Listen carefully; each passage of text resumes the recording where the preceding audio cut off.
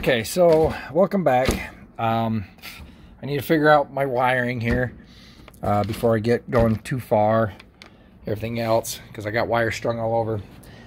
And so I want to get these wires ran and placed. You know, I don't got the battery in the car, so I can run everything and not worrying about zipping zapping. So this is the control module for my door poppers. Okay, so this pops off too, and it kind of shows you. Let's see right here.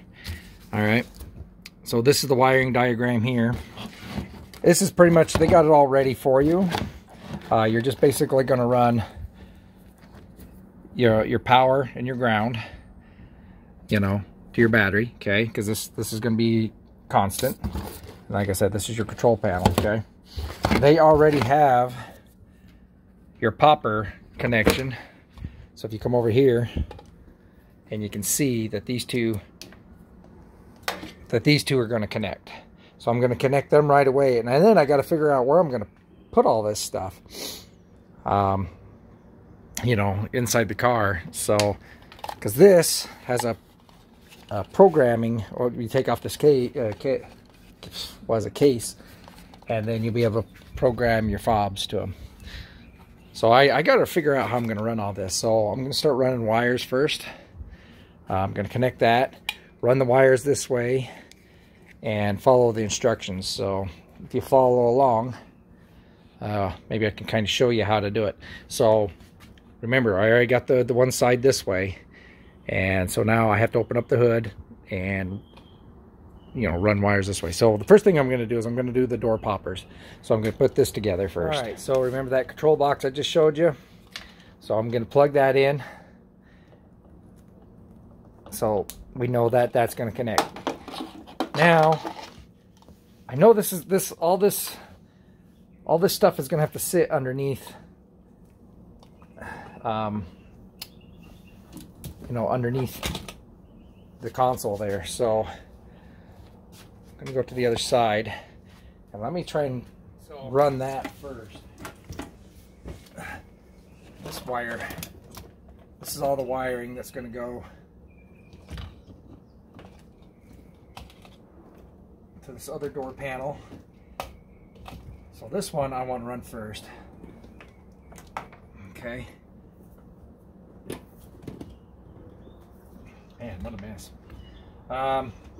So I can unplug this real quick, because I think this is going to have to go underneath here somewhere. So this wiring, move all that down there first. Move this one out of the way. These are going to be my power windows. Okay, so I'm going to have to run over this. Luckily, I got most of that already removed and out. I'll have to take screws to take these out before I can run them. And underneath, but this is just not going to be very fun. Let's see here.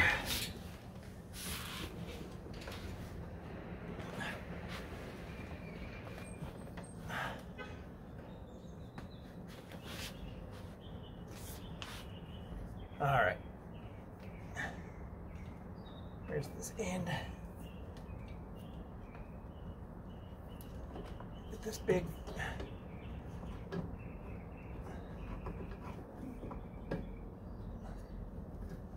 I want to get them out of the way of the pedals.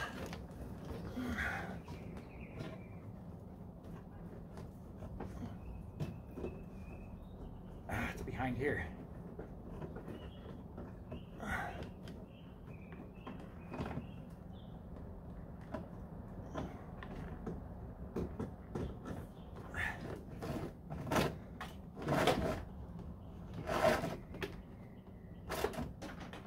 So that was my power doors, or door locks. Okay, so now these, let's see. Huh? Why is that separate? Let me double check the wiring on this, because I think these have to go up underneath the hood. And then these, what is this? Yeah, let me double check the wiring diagram. Okay, so it comes with the relay, power window relay. So that's what these connect to. So you got the one that goes there. You can see it. Okay. And that one, go there. Let's turn it around. Okay. And then the ground, they want you to bolt it to that hole there. Okay, so that grounds this out. All right, so that's going to be your ground. So where you bolt that up to. And then this, these pieces, these are going to go to your actually window switches. All right. So now that I know where all that goes, I'm going to have to tear the dash apart. But like I said, I'm just going to try and run the initial cables and get them to where they're going. Okay. This one's, I don't understand what's, so look at that cable. Let me look at the wiring diagram again on that one. Okay, so that one goes to the circuit. These two go to the circuit right here. And then this one on that end, can you see it? Yep. And this one on this end goes to the horn relay. All right, so these are going to have to, these two are going to have to go up through the firewall. Okay, this isn't going to be fun. So I'm going to have to reach my hand up through there. I'm going to see if I can put a wire through first from this end. Let me show you. So you can see it goes through the firewall right here. I'm going to stick a wire through there, run it through, and then tape these wires and then just pull it. Okay, so since I don't need this wire to be pulled up through the you know, the firewall, I just took it apart. It was just taped at this little end right here, so I just took the tape off. That way I don't have to pull, you know, all these wires through. And so this one, see, you can see I pushed the wire through right here. And all I'm going to do is I'm just going to take it and tape these two together, and then I'll pull it through. Okay. Just gently pull.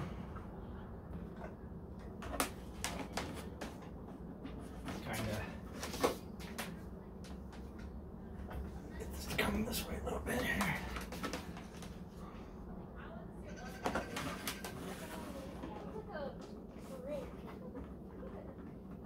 Man, we're almost there. Come on, I can see it. Ow. And there we go. So see how I did that? Now I can just take this tape off and undo this. And we'll set up our relay here. Or, yeah, is that relay? Okay. Whatever that be for a second. Gonna come back over here. Alright. Come back over here. And now I got this piece that goes over to the other power window. So same thing, I have to run it through the back there. And then those pieces go to the center console where the switches are. So this one's going to have to go underneath for sure, and then we'll have to figure out how I'm going to wire. I'm probably just going to go up along here and, you know, right into the switches. So we're just going to do that. We're just going to run this. So besides putting the ground together and then of course plugging in the auxiliary into the fuse box, now we can run this going this way. And so we need to take off this section here and probably just this plate and then this, and then we can get to here and put in my switches there. So like I said, I'm just leaving it loose because I need to be able to move it back and forth. You know, I need room. It should, I mean, look, I should have plenty of wire, but still, you know, just to be safe. We're just going to take our time with it. All right, so the next thing, because I got the other wires put over there, next thing I'm going to do is take off this panel, and then that. Boy, it sure is dusty. This thing's going to need a really good scrub down by the time I get the center console out. I do believe I have to take this bracket off first, and then these go in between, and they hold from the bottom. They didn't come with bolts or anything. So, because the way, I mean, you can see how there's a little groove right there. So, I mean, but if we push it in like that, it doesn't seem to, let's see, there we go. I mean, that's pretty flush. I don't know. Maybe that's what you need, just bolts. I mean, I'd be happy with that, because that's what holds that. So I need to find bolts, little bolts that are going to hold that in, because they didn't come with bolts. Okay, so I don't have any bolts that size. So what I'm going to do is I'm just going to go run down to Ace Hardware and see what I can find for bolt wise, and that way we get those in. So let me just kind of place them in there. See, and I think that's about right. So it looks like I have to bolt it to this on the outside, because there's these little grooves here that hold it in place too. So okay, I'm just going to take one of these, go down to Ace Hardware, and see if I can find a bolt. All right, so that's what bolts. I need 4 of them. It looks like. So it's nice and flush. So I think that's the way it's supposed to be. So that looks about right. So I'll get the other one put in. And it's starting to get dark. I don't know how much more I want to do. I might just get that in there and then just plug the ends in, and you know, leave it as at that for now. All right, so we'll see. Here's our initial wiring for that. And so now I can kind of put it back in that general area. I don't want to bolt it down, because I want to hook up the power and be able to test it first. So these little tabs, they just snap down in. So hopefully, you know, it's all wired correctly and everything like that. So everything will work just fine. Like I said, just kind of placing it there first. I'll run the wires underneath, and then just let it sit there. That way all the wires are just pretty much hanging there, ready to go, and then I could just hook them all up and be done with it. Okay, so here's my circuit breaker. I'm going to kind of put it just down here somewhere. Don't know where yet, but somewhere along just this wall. And then this wire goes onto my horn relay. So I don't have to have this so long. So I'll trim that wire down. And yeah, that way all the wires are out of the way. And then I can kind of tape it up. So, I mean, it's getting dark. Even with this lighting and stuff, I'll wait till tomorrow. And that way I can just put it all in, have that wired up, and then I have to come back. And like I said, it's too dark. I have to take the dash apart and a few other things. And then I can tear down that door and put in the electric motor over there.